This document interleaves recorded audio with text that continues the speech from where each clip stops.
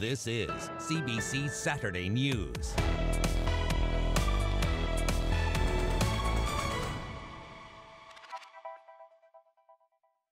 Residents on the Toronto Islands are working around the clock to protect their property after water levels on Lake Ontario reached a historic high yesterday.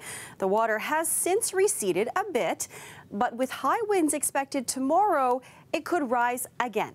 Kelda Ewan is on Algonquin Island for us tonight. So, Kelda, how worried are residents about a surge?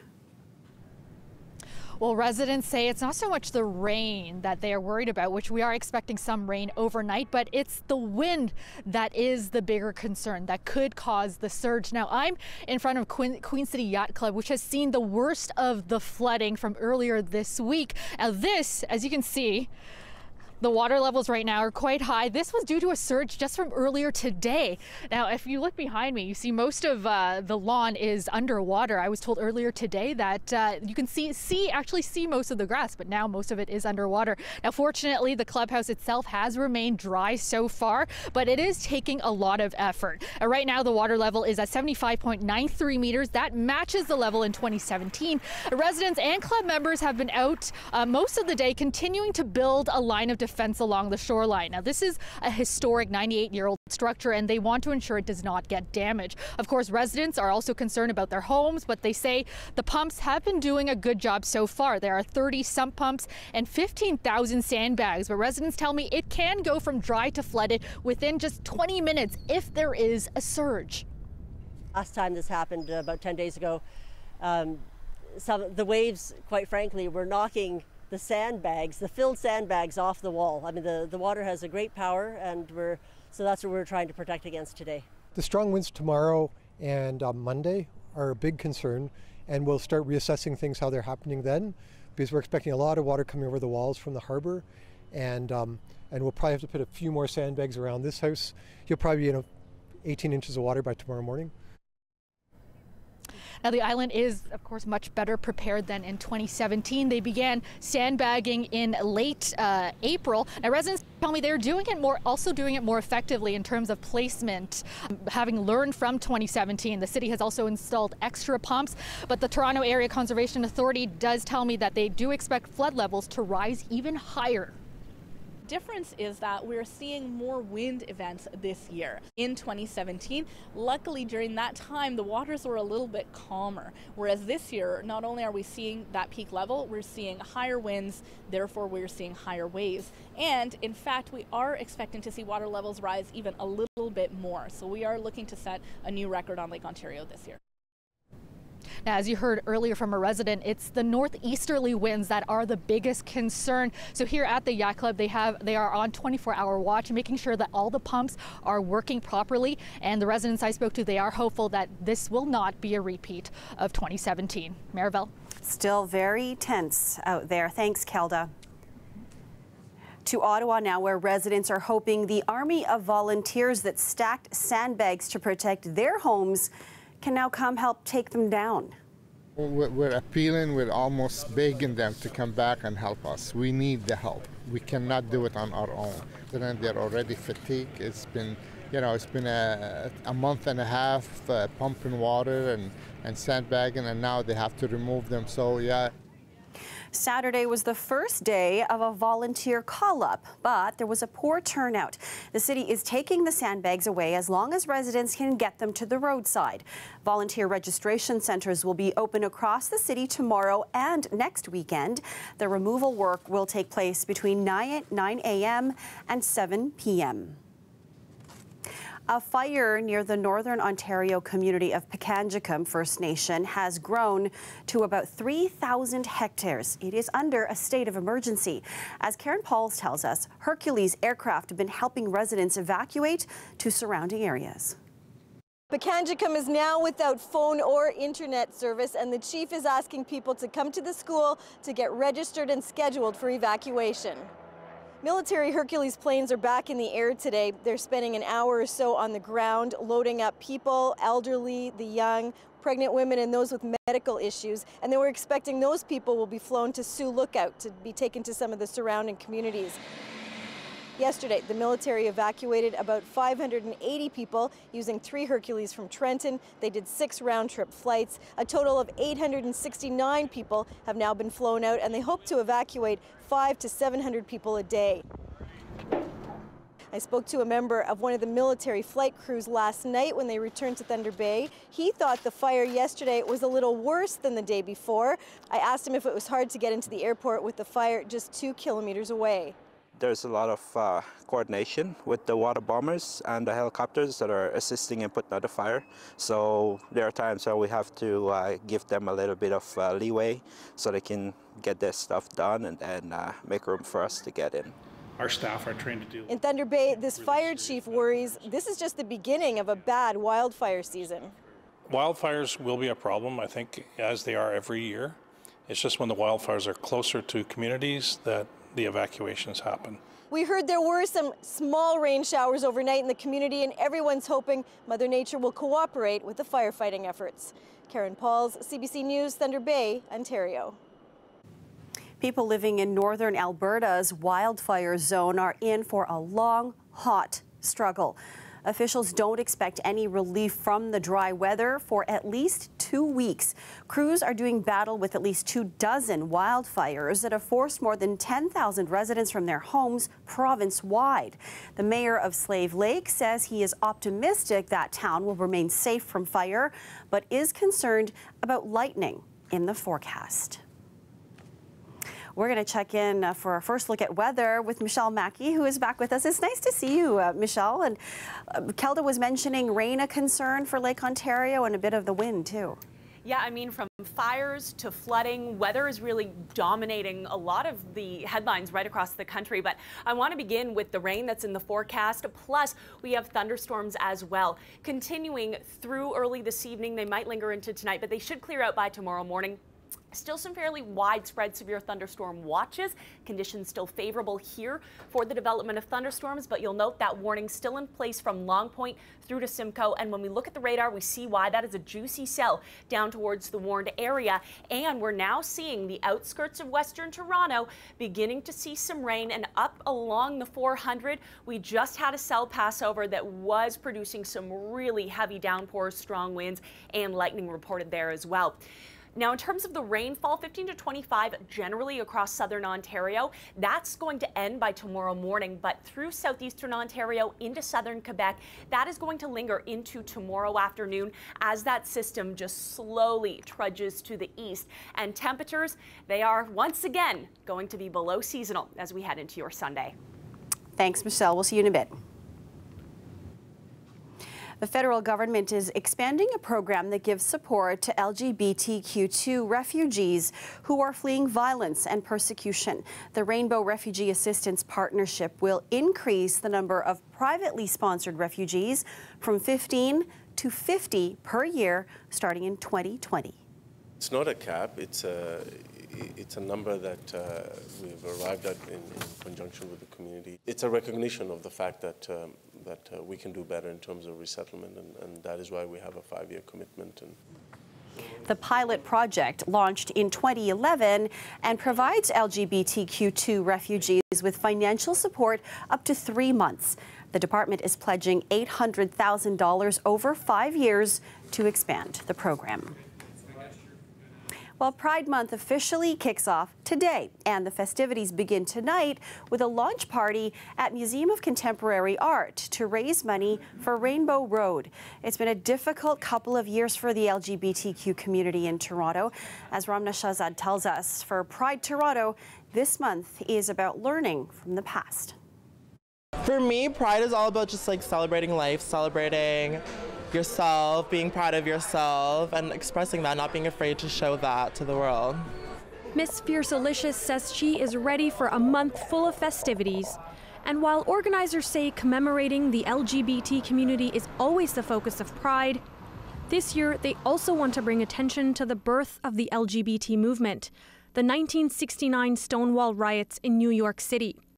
Part of the reason Stonewall is so important is because Stonewall was the first time the LGBTQ2+ community said, we want to be treated equally, and we also want equal protection, not only under the law, but in the way those laws are policed. The arrest of serial killer Bruce McArthur overshadowed last year's Pride events. A month that was supposed to be about celebrating this community instead became a time to mourn his victims, mostly connected to the village. Police were scrutinized for the way they handled those investigations.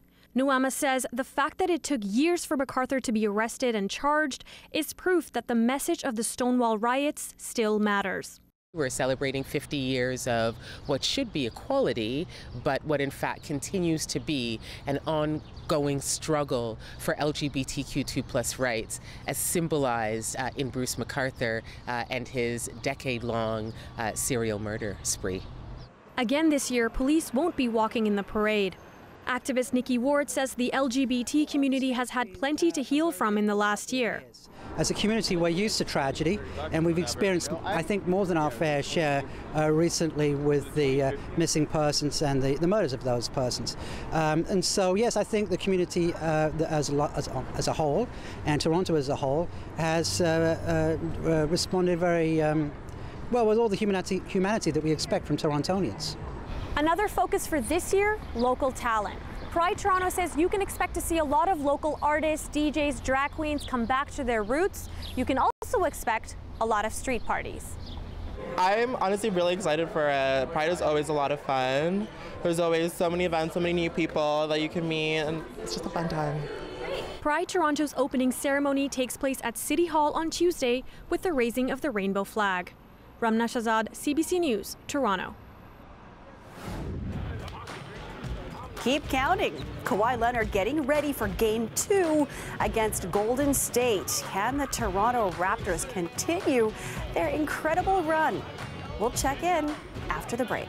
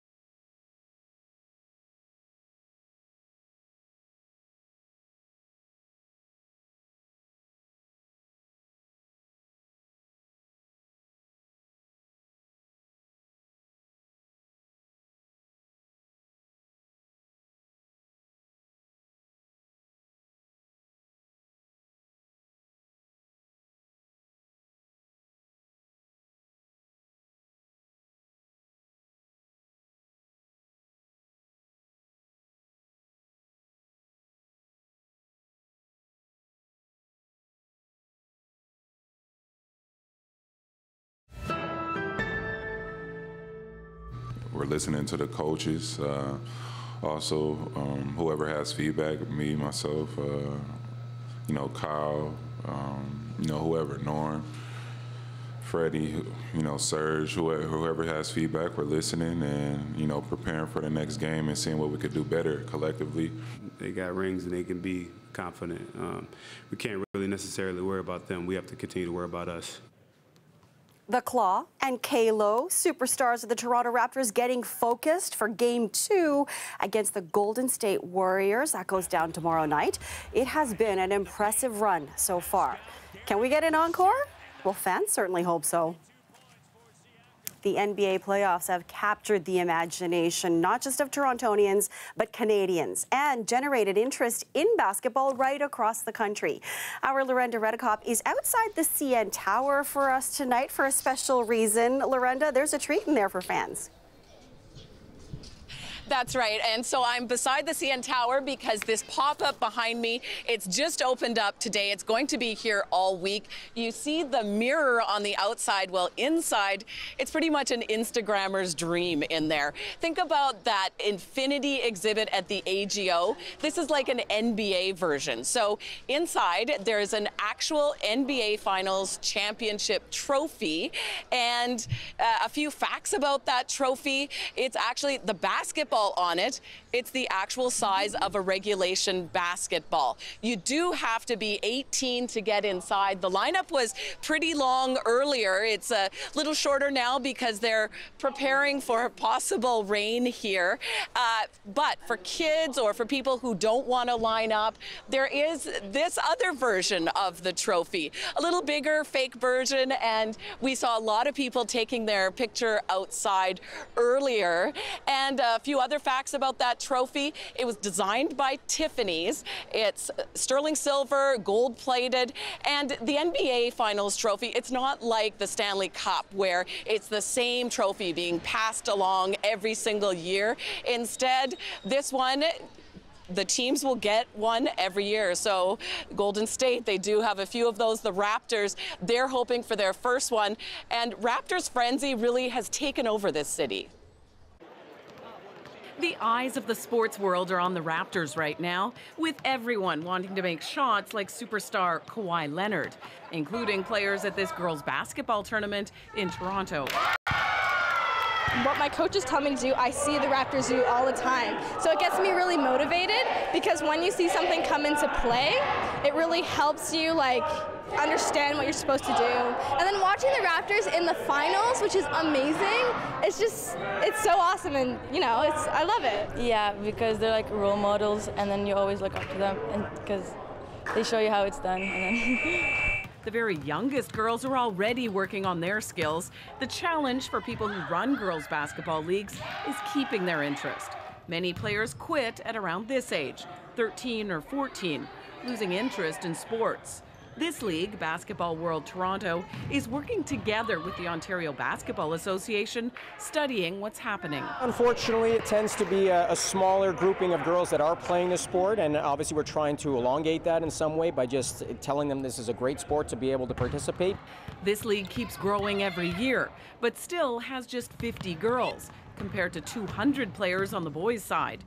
Women and girls are a big part of the Raptors fan base, as excitement for basketball is everywhere in this city right now. This is an actual NBA Finals trophy. The Raptors hope they'll be the ones taking one home this year. And if they do, people expect that the sport of basketball will continue to grow in this country. They've been leading the charge, and so I'm always saying, hey, the further the Raptors go, the better it is for us, and hopefully we can keep Kawhi around and continue on our way to not only one championship maybe this year, but also next year. And I was over at Jurassic Park earlier. The store right beside that area was so lined up, so many people, everyone's trying to get their gear. Game 2, of course, it goes tomorrow night at 8 o'clock. Marivelle? All right, Lorenda, thank you.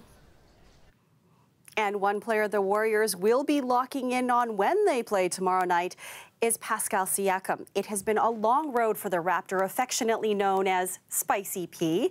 He once dreamed of being a Catholic priest before basketball became the center of his life. Devin Haru has more on his incredible journey. The starting lineup The NBA Finals are always the grand stage for the game's superstars, but on this night, did a new one emerge. Number 43, Unfazed by the hype and the glare, Pascal Siakam was simply brilliant. Pascal daring him to shoot, and the three.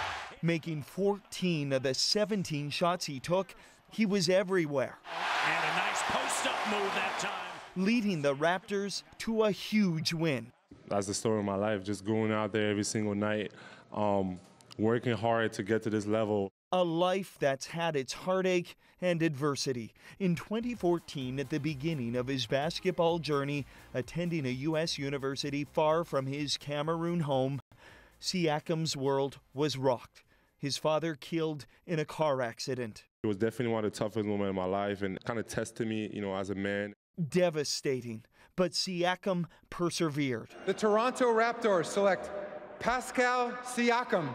Suddenly, in this, just his second full season, breakout success. He's been given a God-given ability of having a big engine. No French questions? What's going on? Fluent in both English and French, Pascal has a flair fans adore. Une équipe comme les Warriors, ils ont gagné. Earning him the nickname Spicy P. At a Cameroonian restaurant in Toronto today, we call it Achu. All the talk about their hero. Pascal, we want to say thank you so much, and we want to tell you, keep on with this name. We'll be behind you. We'll support you always. Pascal drives. And during the game of his life, his dad, the one person on his mind. I know, people always usually tell me that I know he's proud of you, and I have a bigger purpose, and I play for something bigger than this basketball. Pascal and the Raptors now just 3 wins away from an NBA championship. Devin Haru, CBC News, Toronto. Ottawa is opening doors this weekend for their annual Doors Open event. After the break, we'll show you how one site is displaying a prototype that could revolutionize the way we build a house. Stay tuned.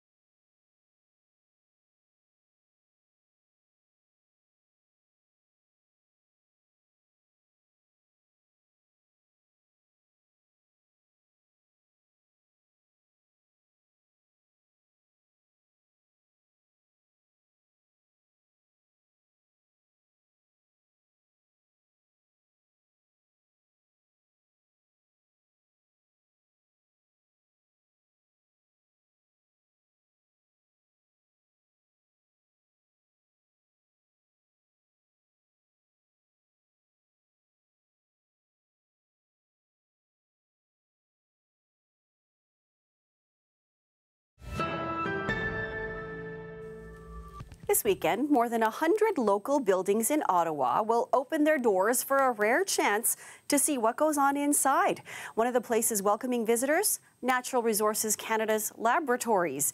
They will display a new prototype that could revolutionize how cheap and quick building a house can be. It's called the Rapidly Deployable Northern House.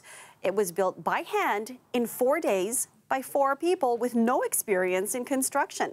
The prototype is designed to help communities in the north build houses fast and cheap with limited resources. Ottawa's Doors Open event will continue throughout the weekend. And drivers beware tomorrow, as tens of thousands of people are expected to take over 2 major highways in downtown Toronto for the annual Ride for Heart event. Stretches of the Don Valley Parkway and the Gardiner Expressway will be closed for the 32nd annual Manulife Heart and Stroke Ride for Heart from 2 a.m. to 3 p.m. The DVP will be closed in both directions from the Gardiner to York Mills, and the Gardiner will also be closed both ways from South Kingsway to the DVP. Closures are also expected around Exhibition Place. Commuters are encouraged to take alternative routes or public transit.